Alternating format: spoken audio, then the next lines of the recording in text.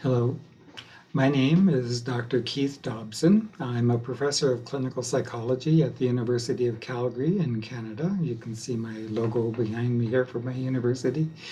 It's my privilege today to be interviewed by myself as an ABCT international influencer. It's quite a privilege to be recognized in this way, and so I'm happy to share with you some of my thoughts. I've been told to keep this to about 15 to 20 minutes, so I'll try to be succinct, and I've decided to do the interview myself. So I have a series of questions that I'll go through and give you some of my thoughts. One of the first questions I had was what led to my personal interest in clinical psychology, and in particular to CBT. So to explain the answer there, I guess I have to go back somewhat in my own personal history. I'm one of 5 boys raised on a farm, or set of farms. My family moved a little bit while I was growing up until we eventually ended up on a small farm where I finished my high school. Very rural setting. My father finished high school, had no post-secondary education. My mother had 2 years of post-secondary education before she became married and started having children. Went back later in life to get her Bachelor of Education, became a teacher, and then ultimately actually obtained her Master's of Education after I had left home, grown and left home. In school, when we were growing up, we were certainly encouraged to be academically oriented. There wasn't huge pressure in the school that I was in, I have to say. It was very rural again, and a lot of the children there didn't have the aspiration to go to post-secondary. So I was one of a very small number of people who went on to university. But when I moved, and again, it required a physical move out of home. I was 17 at the time. I really enjoyed myself, to say the least. Really made sense to me. I started in sociology. In my first year, I decided I didn't like that particularly, and I thought psychology was more relevant to people, and never looked back, really. By the end of my undergraduate, I was very much set on becoming a therapist. Given the training I had had, I was really keen on becoming a psychoanalyst in particular, because I had been reading Freud and related authors and so on. But over time, I actually became aware of the new approach, which is sort of the more evidence-based approach. And for my graduate school, I went to Western University, as it was called, the University of Western Ontario at the time, which had a very strong evidence-based practice. And again, just to provide context, I was going to university back in the 1970s. So this was well before CBT had a firm foothold or had become, as it is now, the dominant approach to psychotherapy. However, at the University of Western Ontario, I was fortunate to work with Brian Shaw, who was a person himself, a psychologist, who had had the privilege of working with Dr. Aaron Beck. And in fact, the Cognitive Therapy of Depression book, which most people know, is Beck, Rush, Shaw, and Emery. So he was one of the original co-authors, published in 1979. So I was there right at that time, and I very much got caught up in the zeitgeist and the enthusiasm and interest. In fact, I began to work with Brian Shaw directly. I did a postdoc study with him, which was funded by the National Institutes of Mental Health in the United States, which was a comparative trial of cognitive therapy, interpersonal therapy, and pharmacotherapy in the treatment of depression. And through that, had the enormous opportunity to meet some of the leaders in the field of depression research very early coming out of graduate school. I stayed with that project for a couple of years because it became clear to me that I was not going to be publishing articles in the short term, and I wanted an academic career by then. And so I moved to Vancouver, to the University of British Columbia, where I began doing my own depression research, but had the great fortune there of hooking up with Dr. Neil Jacobson, who was a faculty member at the University of Washington in Seattle, not that far from Vancouver. And we began collaborating with several outcome studies looking at the treatments of depression. So I was doing research in Vancouver with myself. I was doing some of the work continuing with Brian Shaw. I had this international collaboration with Neil Jacobson, and really from there never looked back. I moved in 1989 to Calgary, where I am now, became the director of the clinical psychology program, the first director, because we just got it going at that time.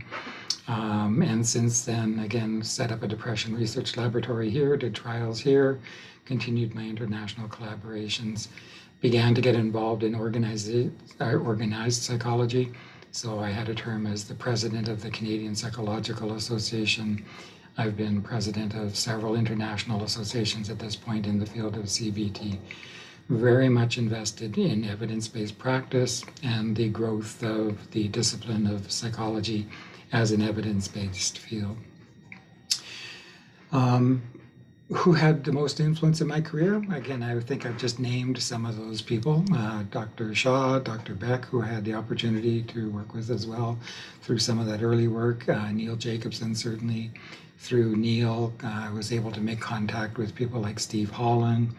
And then again, international collaborations. Some of my key collaborations include Nik Kazantzis, who's a psychologist in Australia, and others. I mean, again, I've had lots of opportunity around the world. One of the other things I've been able to do is travel a fair bit, and so through my international travel and presentations, I've been able again to make contacts all over the place. So it's been an extremely rewarding career with lots and lots of connections.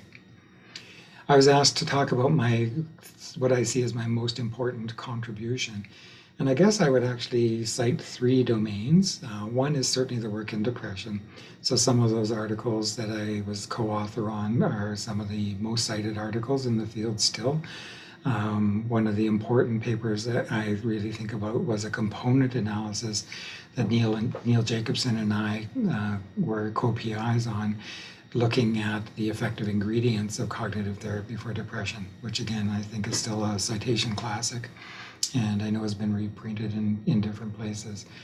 But in addition to my depression research, about 15 years ago, I was invited more locally to get involved in some work looking at using, again, evidence-based processes and principles to help people who had had adverse childhood experiences but were suffering from adult health and physical health and mental health problems. And was involved in an ACEs project, Adverse Childhood Experiences project here in Calgary, which had a huge impact and actually yielded some very significant data, which I don't think is well known as it should be yet, given the importance of adverse childhood experiences for adult development. But that was an important piece of research. And then most recently, I've been involved with an organization in Canada called the Mental Health Commission of Canada. And the Mental Health Commission's work has different arms, but one of them is focused on stigma. And so I've been working in the group that's focused on stigma reduction, primarily in the workplace. And through that collaboration, I've had, again, the opportunity to work with people in various disciplines, various organizations around the world looking at this issue of stigma. And I've been publishing primarily, in fact, in that area in the most recent years. And again, what we're doing there is using psychological knowledge and principles and the development of evidence-based practice as a guiding framework for stigma reduction programs. So again, it's another application of psychological principles and processes. I was asked to talk about how we can do a better job of disseminating CBT to clinicians. And in fact, when I read that question, I sort of had a negative reaction, I have to confess, because I don't think this is at all a one-way transmission of research to practice. I think that we actually historically have done a relatively poor job of the reciprocal relationship, learning from practice and then trying to change our theories and models and research to fit that. But again, in recent years, I've been very interested in the whole process of dissemination. So again, taking what we know from theory research, translating it into research, but then taking the practice, what we learn from practice, and then converting that back into the second iteration or third iteration of our theories and our models. So I think we've done a reasonably good job of translating research into practice. What we've not done as good a job of is translating practice back into theory and research. So I think this is an area where we could be doing more. The other thing I guess I think about is that the concern is for me is not so much translating research into practice for clinicians, but translating research into demand from the public and funding support in the policy realm. I think, again, we've got a number of well-developed, well-established interventions from CBT and from evidence-based practice in general. And I think that the public, at least in the Western world, has become savvy and certainly demands access to services as they can. But we know that the access is absolutely insufficient. There aren't enough trained professionals. The funding methods and models are inadequate. Even in countries with socialized medicine like Canada is where I live, our access to mental health services is woefully inadequate, and especially the access to evidence-based interventions is woefully inadequate. So I think our real target at this point should not be so much clinicians, but it should be the public, and encourage them to demand of the policymakers that they get access to the services in a way that's responsible and will help them optimize their health. So to me, that's our real next target of opportunity. And to me, that's the biggest obstacle too, again, which was the next question about the biggest challenge. I think it's funding. I saw recently a World Health Organization document published 2021, their fact book. It said 2.1% of all global health services dollars are in the field of mental health. So this is not all public funding, just public funding or government funding in the area of health, 2.1%. So that's an inadequate amount of funding completely. And we know healthcare, of course, is probably generally inadequately funded, but 2.1% is a pittance, frankly. And that would include all professions. So that doesn't include just CBT or evidence-based therapies. That would also include pharmacotherapies and the wide range of other interventions, including hospitalizations, which of course are incredibly expensive. So I think we need to, again, focus on the funding at the public level, at the government level.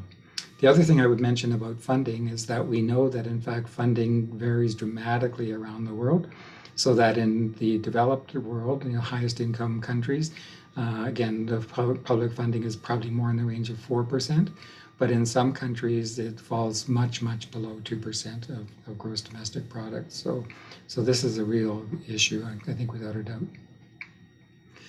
Another question that I was asked to address is about recent findings in the field of psychopathology and mental health that are likely to have the biggest impact on our future practice and research.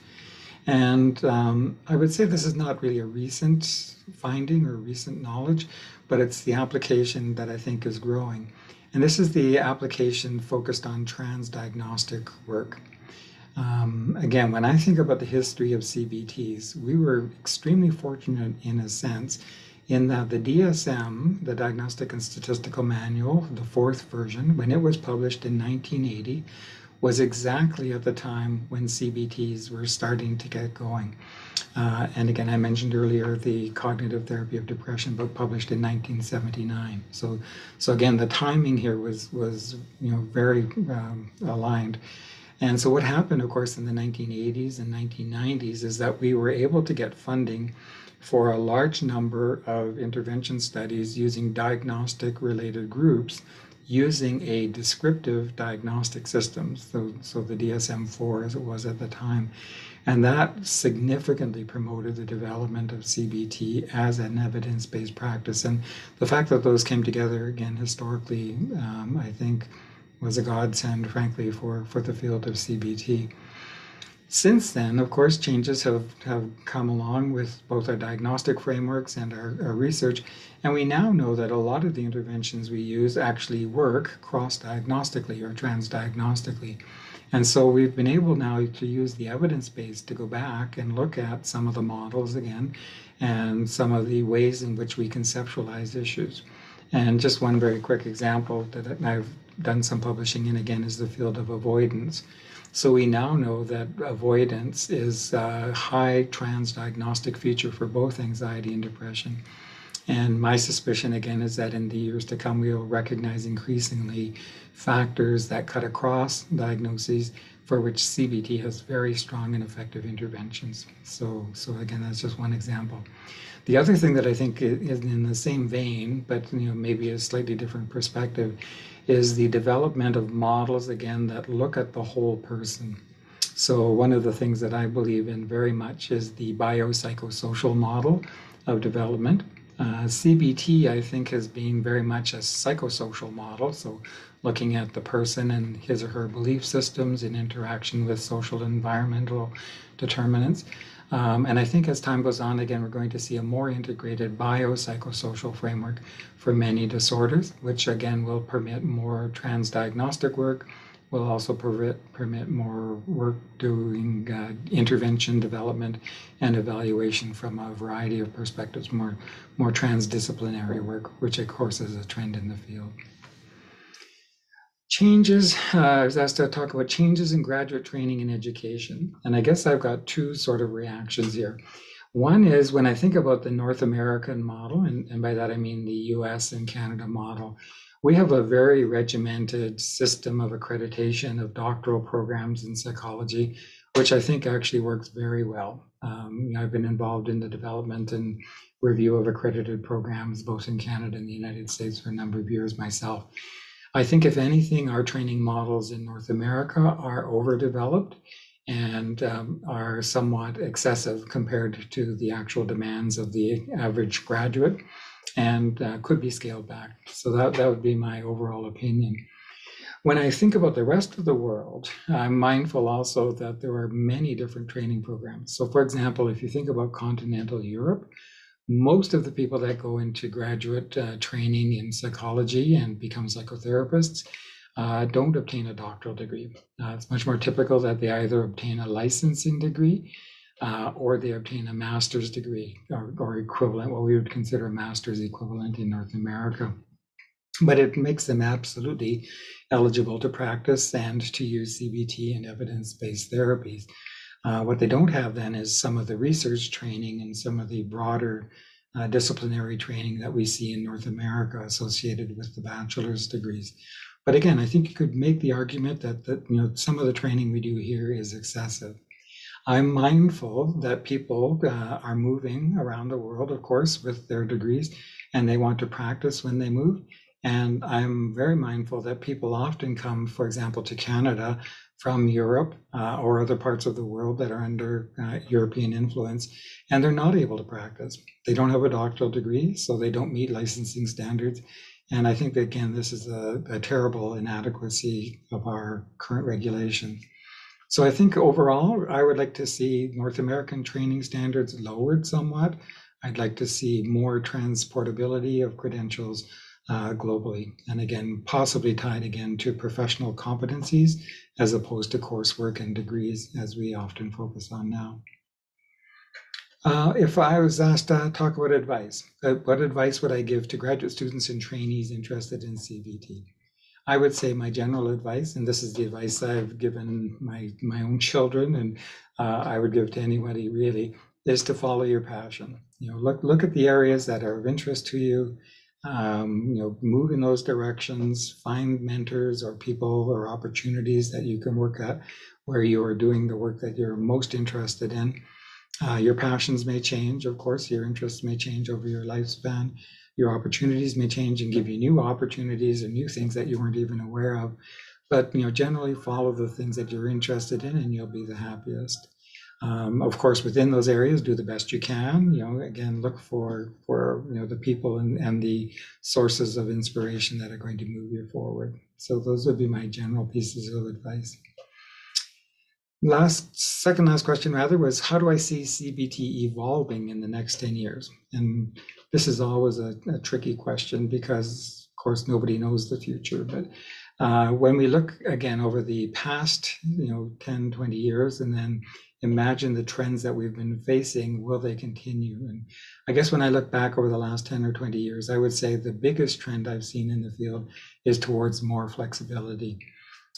So again, if we go back to the 1980s and 1990s, when a lot of the work was focused on diagnostic related groups, the interventions tended to be fairly simplistic, relatively speaking, and they tended to be fairly structured, much more structured than you see today.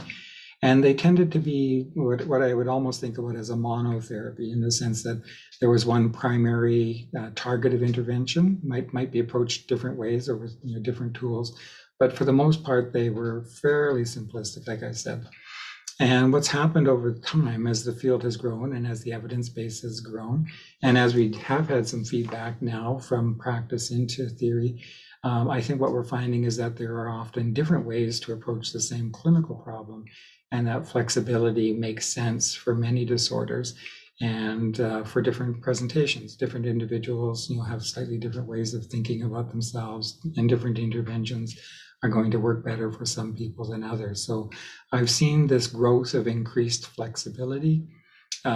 There's been talk in the field, as some of you would know, about the different waves of CBT. So the first wave being primarily behavioral, the second one being more cognitive and behavioral, and the third wave, focusing on mindfulness and related kind of interventions. So the third wave, I don't actually see it that way. I don't believe these were formally waves, because in fact, if you go back historically and look at when these different approaches developed, they all developed more or less at the same time.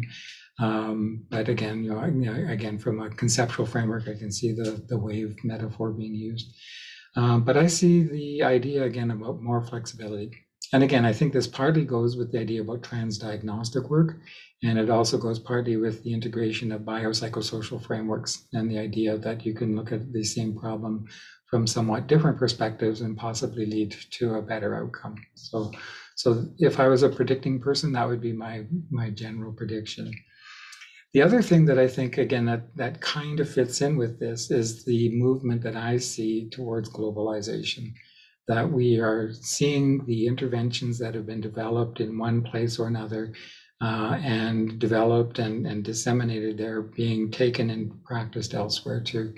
And as we learn more about what works and doesn't work, as we globalize CBT, we are actually developing the field in many ways, in many different ways.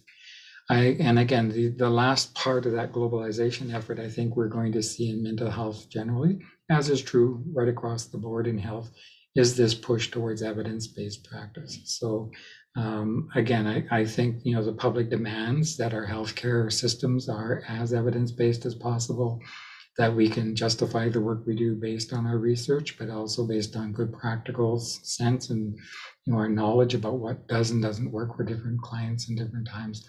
And so again, I think this general push towards globalization and evidence practice will be one of the dominant themes for the next 10 to 20 years, I would guess. And then the last question I was asked about here is, what areas or issues do you feel CBT needs to address more in the future? And I was thinking about that one a little bit before I started this recording.